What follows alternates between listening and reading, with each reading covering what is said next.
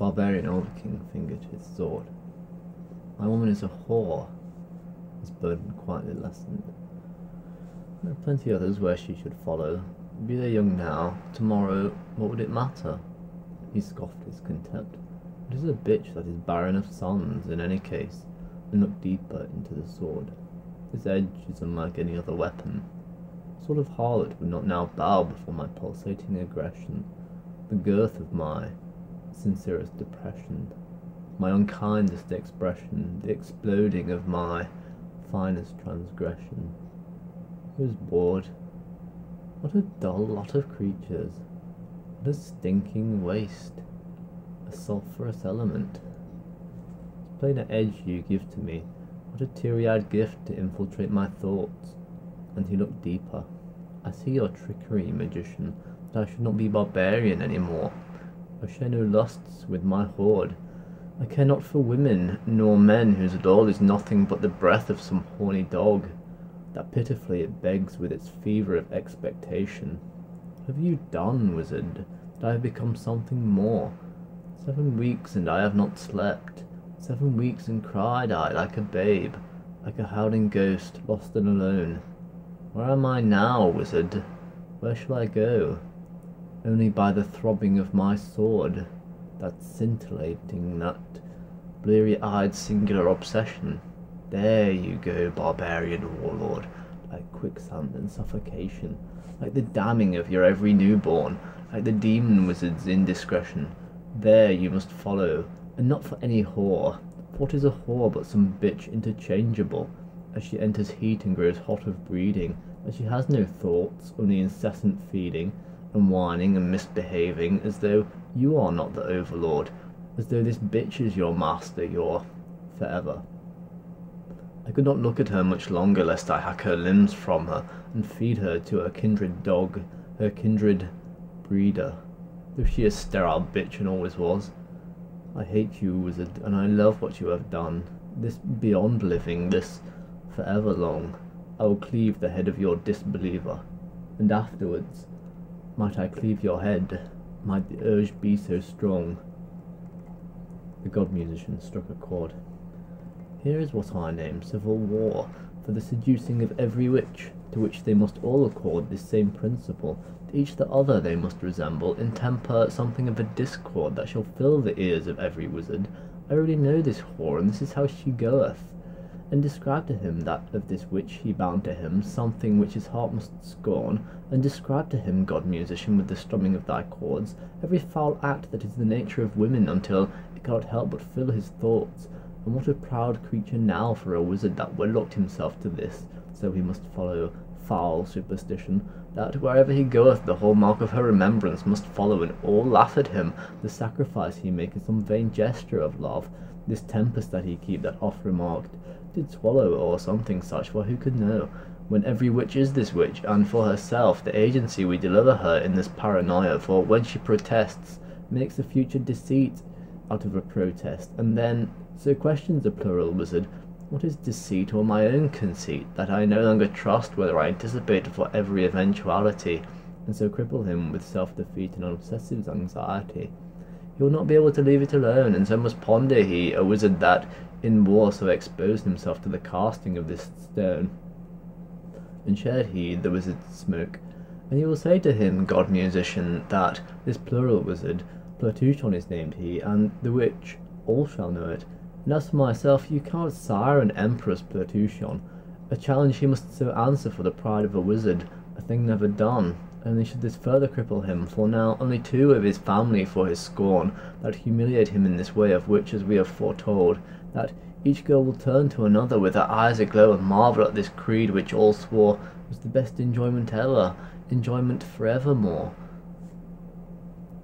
I met a girl one night, Rebecca, as she danced by firelight, like some undeciphered nature that I once ago forgot, that returns to me now as though I knew it all along, a perfect sequence in nature, as though she and I belonged to something much greater, that I recognized the parchment of my future before it ever had begun.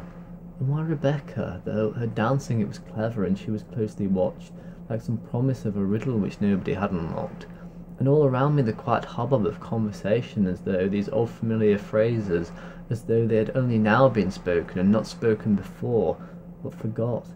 What is this dream you weave, Rebecca, that you stitch together these people like your rhythm you drive along? Do you even realise, Rebecca, the fulcrum of your assertion that in this moment is a one which always was?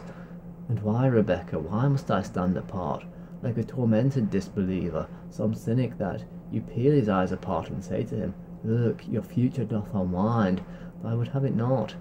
I search deep within my mind, and I wonder how I pull this trick apart, that I fulfil some long-told quest, that these ideas that explode from my breast are not ones which always was, but that they have been, and so I revolved, like you revolved, Rebecca, in accordance to that song. And so I named thee, Rebecca, Rebecca the empress of this song, Rebecca the undeciphered, Rebecca to the night belong, this night unlike any other, when something went wrong, when our imagination was evolved. It takes its place now as something which always was, for all remind themselves exactly of that time which never was, shouldn't have been, but truly was, for we all saw Rebecca, we all saw her as she truly was, that she was like no other, none that had ever been, because of her dancing. It was a dance that always was. From Dreams, Ichthion. Yes, child, yes, now you start to see. Allow this truth to breed and hearken to me, the awakening which you do not see folly.